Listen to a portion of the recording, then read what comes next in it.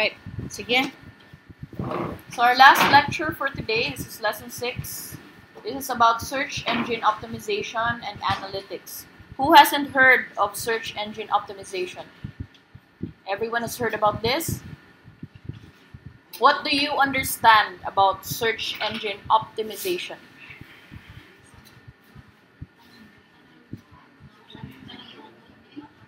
Yeah, ikaw.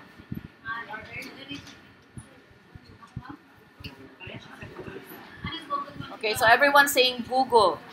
Why? What about Google? What will you do on Google?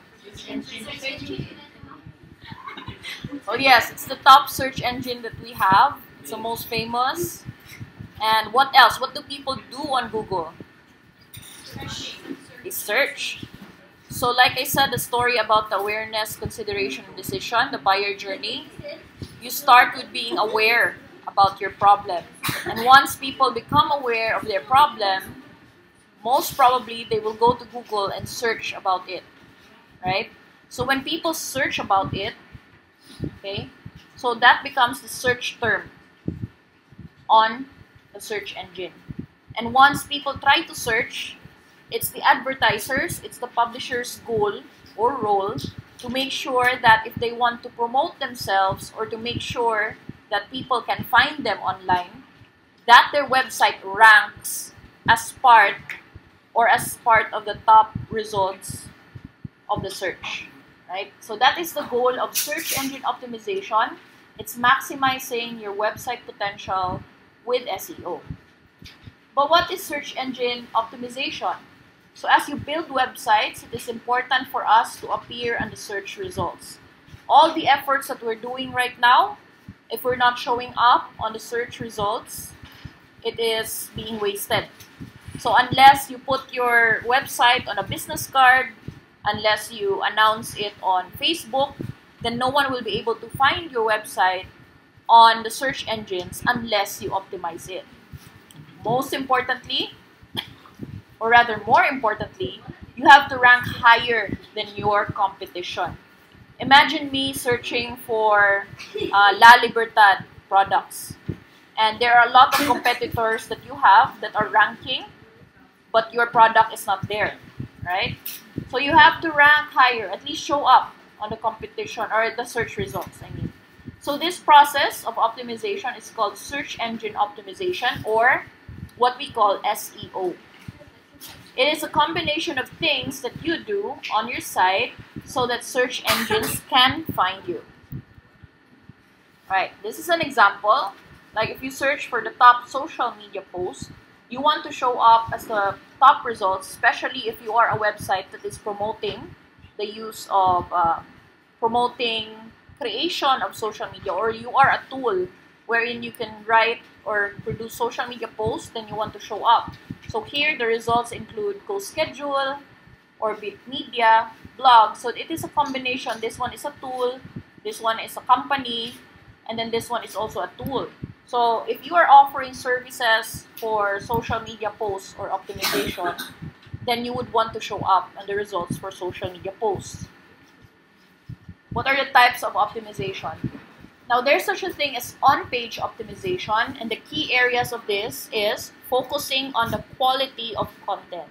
That is why we want to be able to green light the Yoast SEO tool, because it signals to us, it tells us that you have quality content.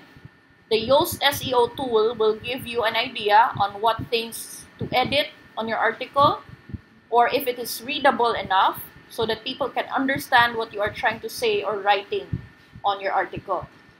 Aside from quality of content, you have your architecture. You have to have your proper headings, proper HTML, proper tagging, linking back, linking internally. So this combination of architecture and quality of content contributes to your on-page SEO. Right. So when you search online and then you find the results, sure. Sorry. Can I record ko? Oh my God. Alright, sige. So again, when you search online, usually you will see websites that have complete information, right? And luckily, these websites have the capacity to optimize how they're seen in the results by doing proper SEO. That is why when you search for them, this brand like Design Aeon, you can see that they have their page title here, and that they have their meta description, right? So all of these are matching their description, their URL, their page title. You don't do such thing as creating a different URL, a domain name, but your page title or your website title has a different name. It wouldn't match. That's not SEO optimized. And then you have here your meta description. It has to mention your site name or your focus keyword, depending on where you are. And then more results, if you would click that, you would see na they have a whole host of other content that's being logged on your on the search engine or results. Okay. So now, what's important, and we already know it, we've been mentioning it since our first lesson, that mobile is very much important right now. If your website is not mobile optimized, then most probably people will get out of your website and search for other results. So make sure that when you are creating your website right now, your site can be viewed on mobile and it's optimized for mobile. Another thing is that Google, as we mentioned, already imposed that websites that don't have SSL or security certificates, it will now show as not secured. So if you would look at some of your, or actually most of your websites right now, it would say not secured. So how do you fix that? The way to fix that is to install a security certificate or the SSL. So I have a video on YouTube. Those who have the websites already, no? I have a YouTube video that tells you how to get a free SSL via Cloudflare. So I suggest you look at that this weekend so that you can explore and install it for your websites. So you would know that you have successfully installed your certificate when it doesn't show the not secured anymore. It shows the lock icon. So what are the types of optimization? So kanina, we have mentioned on-page SEO as an example. There's also such thing as off-page SEO or off-the-page SEO. So the influencing factors or the things that would affect the score of your off-page SEO are its usefulness. Are people staying long on your site? So if your website, first time pa lang nag-visit, lots of pop-ups, lots of forms, no? Then most probably the person would also bounce from the site. Bounce meaning get out of the site. So if your bounce rate is very high on the site, most probably you have not optimized your site. Now, trackers love this because they know na if your site does not retain users that long, it must not be a good site. So it's an influencing factor. And also, do they come back to your site? Have they visited only once or multiple times? Are they new visitors or are they returning users? No? Do you have original content or are these only copy-pasted from other sites? No? So do you know tools that would track if a content has been used or not? I'm sure there are tools na ma-use nimo to check if your content has been plagiarized. No? I forgot the name of the tool, but there's a tool for that. It's used by SEO. So links. Do other sites link back to you or mention your brand? So meaning to say you have a high influence. If your brand has a huge influence, then it has been mentioned by other media sites or other bloggers. That is why there is a huge influence of these bloggers who write blog posts. Because once they mention your brand and then they link back to your site, it gives authority to your site. It passes on that authority, especially when that site is quite well known or trusted. No? That is why some brands actually invest in digital PR, meaning to say they do events. Have you seen that? They do events offline. They invite bloggers to come. And after the event, you would see that some people are posting about the event. They're also writing blog posts. and they're linking back to their site. And that action itself, that whole event, actually contributes to your optimization, your SEO. So did your brand or link mention come from a site with authority? So that's what I just explained right now. So was it mentioned because it has relevant or high value context? No? Are people sharing your content because it's useful? So link backs to your site are quite important. That is why ako pod kanang there are some SEO people who email me and then they would say, I want to partner with you. Can we contribute this article that we have? You can put it on your website. So ang goal din nila ato is to use my site to link back to them so that the authority of my site would be passed on to them. So that's kind of a tactic that SEO use. So maybe some of your clients in the future, they might tell you to, okay, can you write an article and make sure you have this keyword, this phrase. I want the phrase, what you call that, like baby stroller, best baby stroller. They want you to write an article about it. And then that article, it has to link back to my product in my site. And then this article, he would say, okay, can you submit it to that site? Because that site has reviews about baby products. So now, ikaw, what you're going to do is to contact that site owner and then tell them, I have a very nice article. Do you want to publish this on your site? So it will be the prerogative of the site owner to see if your content is actually valuable.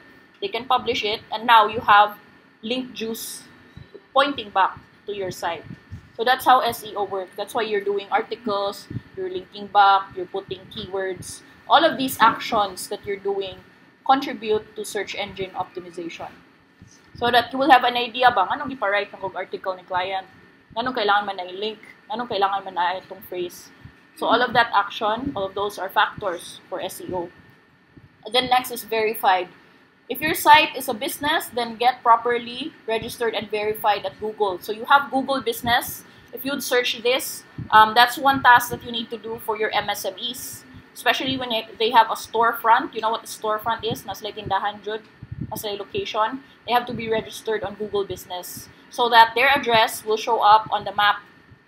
So you wonder how people or how businesses are actually showing up on Google Maps or on results for businesses. That's through Google Business. So search that. That's part of your assignment.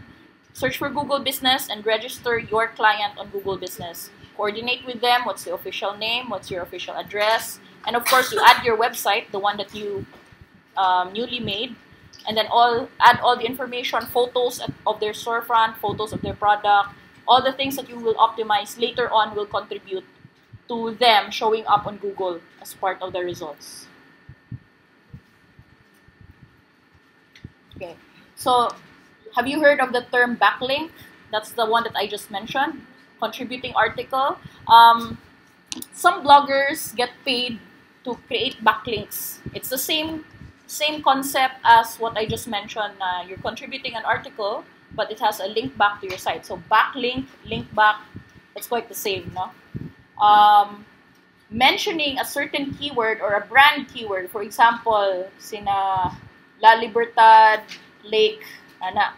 If they do a link back and then use that link to point back to their site, then the authority of this site will be passed on to the website. So it will show up because Google has bots. You know what bots are? They use artificial intelligence. They use machine learning to run an algorithm across all the pages in the internet, and there's a lot of it, no? And the way for them to put a score or a grade on your website is to make sure that it has authority. That is why we mentioned at least have 40 pages of content.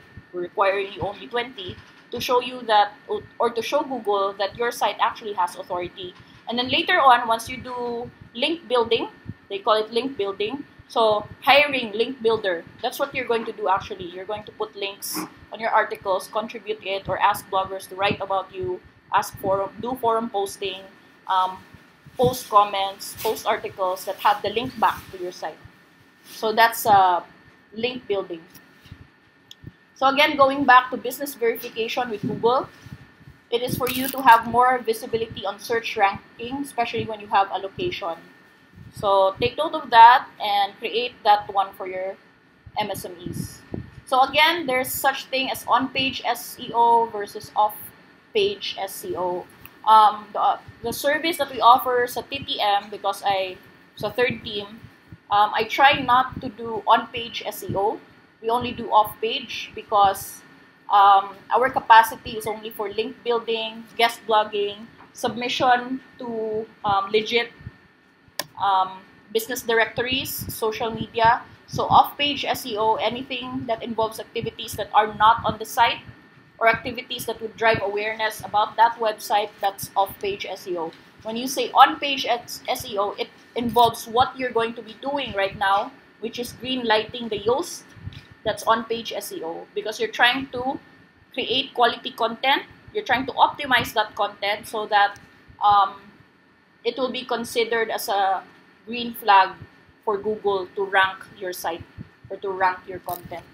So it involves content marketing. It involves keyword optimization, making sure your images have the right name, has the right alt tag, and of course that your website loads fast because that's a factor for SEO. Now, how can you improve your site? So after creating your web pages, you've already created about 20 of them. It is time to improve each one of them. So think about, again, your buyer persona. Think about the problem that they are experiencing, their awareness stage. Think about that and what solutions they are looking for.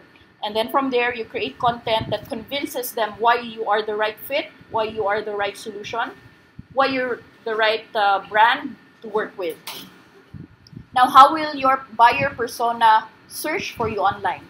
What keywords will they use? For example, your buyer persona is the traveler and then they're looking for van rentals. What are they going to type on Google? Van rentals Kapatagan. Because they want it to be specific, right? So, van rentals Kapatagan. Now that you know that's a potential keyword or phrase that they will use, then you start optimizing your content around that phrase. So, you create a page that says, the best van rentals in Kapatagan. Diba? Nag-mention siya sa keyword ni mo, no? And then, reasons why, what's the name of your company? Reasons why this company offers the best van rental in Kapatagan. Oh, diba? So, that is how they play around with content. It's in the title, and then they put the keywords, and then they put link backs. So, all of these things, like we said, contributes to a higher grade in SEO. And then how will your buyers search online to know more about your MSME or product or service? So now that they are aware, awareness, consideration, decision, because they use different keywords once they are in a different stage. So for example, they're still in the awareness level, so they need, okay, van rental Kapatagan. So now they're looking at options. So they see a result and then they see the name of, what's the name of your client? Like RJ Van Rental. So RJ Van Rental. Okay, let me search this. So they're gonna search RJ Van Rental. So what do they see? Do they see the website? Do they see bad reviews about your client? Do they see good reviews? Do they see social media pages? All of these are like social proof. It's proof that they should be trusted because they have all these content that says, yes, you should trust this company. Okay? So now they're ready to decide. What would they type? Book van rental Kapatagan. So once they see that keyword book a van rental, book a van in Kapatagan, that's also one keyword that you have to optimize for because they're now ready to buy. Diba? So now you have to have a content on your site, a blog post, a page that is optimized for that keyword. Book van rental Kapatagan. So think about your products right now and then see what kind of keywords they're going to search depending on their stage, whether they're awareness, consideration, decision. And these are the type of content or blog posts that you will make on your website. Keyword research, this is running your own search queries and taking note of the suggestions. So for example, if I if I write travel, van rental Kapatagan, will Google suggest other keywords? So you use a keyword search tool for that because it might be able to suggest some other keywords that have high density or like people are searching for it, you know. So once you see that people are actually searching for another keyword, then that's probably a keyword that you should also make content for. Making your listing search engine friendly. So make sure that each page, your product, your blog post has a readability of green, good or higher. And then again, we're always mentioning Yoast SEO. It has to be connected to the site, and both of them have to be green lighted. The ones that I've been showing you in the past demo and example. And then you can create subheadings to introduce each part or each section. So this is the Yoast SEO. If you're not familiar, you can visit it. If you haven't installed it, install it. Right? So all of the things here, it's just guided. It will make, what you call that, the plugin will make it easy for you to optimize your content. So again, I've shown this to you. If you click edit, then you'll be able to see how optimized the title is, the description is, and then it will give you a score. So if this was properly optimized, then you will see this is green. Alright, so suggestions, you're going to see this. If you are wondering why it's still red, then take a look at their suggestions and follow. You can click this one and read what are the things you should edit, what are the things you should improve so that it will turn into green. I think May was able to experience yesterday that passive voice in Hemingway. So that's an example. How are you going to make your post more readable so you read the suggestions that they're giving you? Same with the SEO. What are your focus key phrase? There's such a thing as keyword stuffing, wherein you put so much keywords and it's overstuffing already, and that's a bad practice. So overstuffing means, for example, I'm trying to rank for book van rental Kapatagan, and then I put a lot of that phrase on the article. Muburo kaya akong article, pero dagan kay book van rental, balik. So that's keyword stuffing. Don't do that. It will only limit you to, I think, 2 keywords on your description.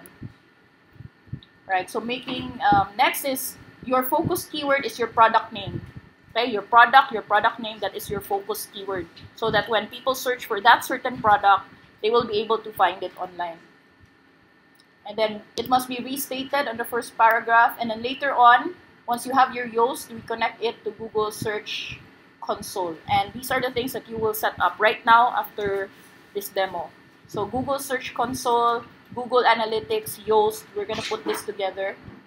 Google Search Console helps you manage the performance of your website, how it looks like on Google, what are the things you should do. So if there's such a thing as search engine optimization, this is the way for you to know if you're actually ranking on Google itself. Because Google Search Console will show you the problems on your site. So it's going to show you the traffic. It's going to show you the top keywords that people use to go to your site. The number of views, the impressions, the users. Okay, so navigate through the Search Console and see what are the things you should be able to optimize for your site. Okay, so review our lesson 5. I mentioned this one last time. Remember this? So make sure that your listings are also search engine friendly. So you have to add the right number of keywords, the right description, the link backs, the internal links for the green light to show up. And of course, you have your product features, your story. If you did not reach like 300 words and it still did not green light, then most probably there's something wrong with the writing or the readability. So take a look at the suggestions later on Yoast. So other SEO tools that you can use, you have SimilarWeb, right? So you can track competitors here. So if you know that someone else is selling kaong and you want to see what they're doing online, you can use SimilarWeb. It's like stalking your crush, you know? So other SEO tools, you have this, right? So just go through this one because these are like suggested other tools. SEMrush, okay. But generally for this training, we are going to use Google tools. Mainly, that's going to be Tapvic Enhanced Analytics. You're going to install that on WordPress. You're going to install Yoast and then Google Analytics, and then you're going to optimize Google Search Console, right? So again, to track your site traffic, create an account on Google Analytics, Google Search Console, and then configure it. Put them together. You're gonna see the suggestions from there. So your source of traffic and revenue will be visible to you. From Google Analytics, you're gonna see which site has been contributing the sales. So if you know that you're marketing on Facebook and then your sales come from Google, then it's a sign for you to probably do off-page SEO or do more article writing because your clients came from there. Or if you did an email blast and then you saw a purchase coming from that email newsletter that you created, then probably you need to do more email marketing. So Google Analytics will help track that for you, your source of traffic and revenue. Also, from your website, which content is attracting more attention. So if you created articles like history or like workflow, but it's not attracting attention, maybe you should stop creating that and create more other content. And of course, you'll be aware of any errors from your site. So again, install Yoast and configure it at 20 pages. And then record your e-commerce analytics on Google Analytics and install Hattvik.